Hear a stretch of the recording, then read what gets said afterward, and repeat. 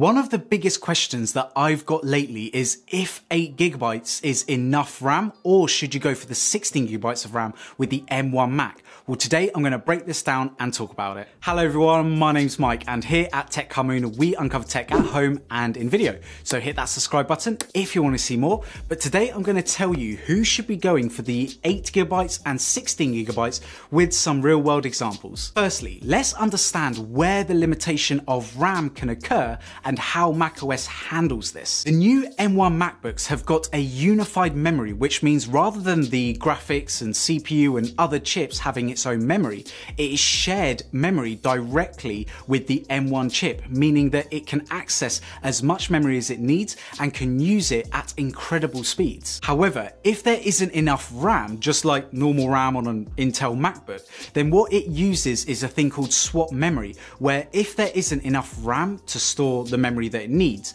then it is stored on the SSD as it's very fast to access. That way you won't get any crazy issues because you've maxed out your RAM. Due to the improvements of SSD speeds, you also won't notice any visual drop in performance. But how does this translate in the real world? Firstly, M1 optimized applications work super well with 8GB of RAM, and I've been using the Base MacBook Air with an external display to edit these 4K videos and multitask with no issues. Swap memory has stayed at around 2GB, which is fine for me, and I foresee no long-term effects. Even during my tests, it used at its maximum 3GB of swap memory, and these were very extreme cases, and in order to see any kind of noticeable SSD performance degradation, you would have to write and rewrite much larger files on a consistent daily basis for years. 3GB is just not the case, and I have SSDs that are maybe 3-4 years old where I write and rewrite hundreds of gigabytes, and I haven't seen a drop in performance with those, and those are much older SSD architectures. In terms of performance between 8GB and 16GB of RAM, when running benchmarks and tests for extended periods, it didn't affect performance having 8GB or 16GB, as swap memory is so efficient nowadays. So if you plan on getting 16GB because you think it'll be faster when using Microsoft Office or Chrome or even 4K editing and multitasking together, it doesn't make a noticeable difference. For almost everyone out there, 8GB will be absolutely fine, even though swap memory isn't as fast as RAM memory. For everyday tasks including 4K HEVC and H.264 video editing, multitasking and even photo editing, it's going to be more than fast enough. The only time 8GB would be an issue is if you are editing and exporting 6 or 8K video files, batch photo exporting 150 plus raw photos, or compiling very large projects.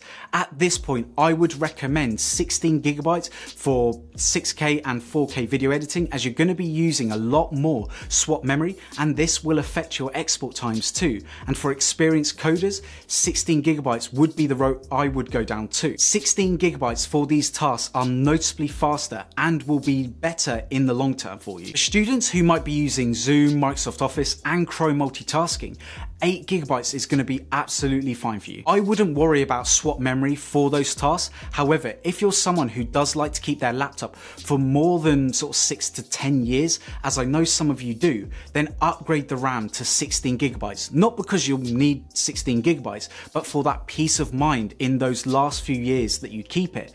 But if you keep your laptop between sort of 5 to 6 years maximum, I don't think that it will have a noticeable effect on your SSD performance or reliability, as SSDs nowadays are very reliable. If you want to know what I'll be doing and have my honest opinion on my circumstances, just in case it's similar to yours, I edit 4K videos almost daily, and I do a lot of multitasking for work too, especially with Chrome, as I'm known to sort of have 10 to 15 tabs open at the same time, and I will be replacing my 2020 16GB Intel 4-port MacBook Pro with potentially the base 8-book M1 MacBook Pro, as it's so much quicker than my Intel MacBook, and 16GB for me isn't worth the extra £200. Being a tech reviewer, I do tend to upgrade my gear as new things come out, and I will maybe plan on getting a new camera that films in 6K. So for me, I actually won't upgrade the base Pro model to 16GB, but actually wait for the 14-inch or even 16-inch model when it's launched early part of next year. But there there we have it. As always, this is a discussion, so please leave a comment down below on what you think and check out the links in the description down below. If you haven't already, please follow me on Twitter and Instagram at TechCarMoon. Drop me a like on this video if you've enjoyed it and hit that subscribe button so you can see more from me. If you want to see more from me right now, you know guys what to do. There's 2 videos right here, click on them, go ahead, you'll love them. Anyway everyone, look after yourselves and I'll see you in the next one.